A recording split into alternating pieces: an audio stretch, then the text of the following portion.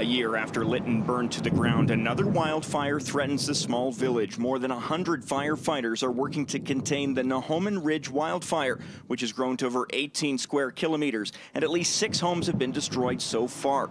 The BC Wildfire Service says steep mountainous terrain has been making it difficult for crews to fight the blaze. Dozens of people have been forced from their homes on the Lytton First Nation.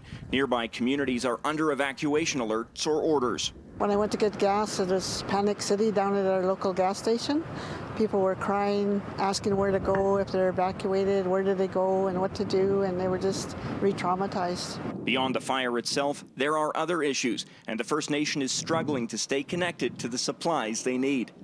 We have no ferry. We have to transport a lot of things for our community, like gas, water, for generators. Those who lost their homes last year, watching it all unfold with a sense of dread. All of us were saying, what else could happen? You know, nothing else could happen because we've seen the worst. And then, lo and behold, another fire that's taken out homes again, which is, yeah. It's just, it's so unimaginable. As for where the fire is, it has reached within 2 kilometers of Lytton in the last few days, and crews are working to keep it under control. But keep in mind there are factors like the wind, and that could change how this story unfolds. In Lytton, Martin McMahon, City News.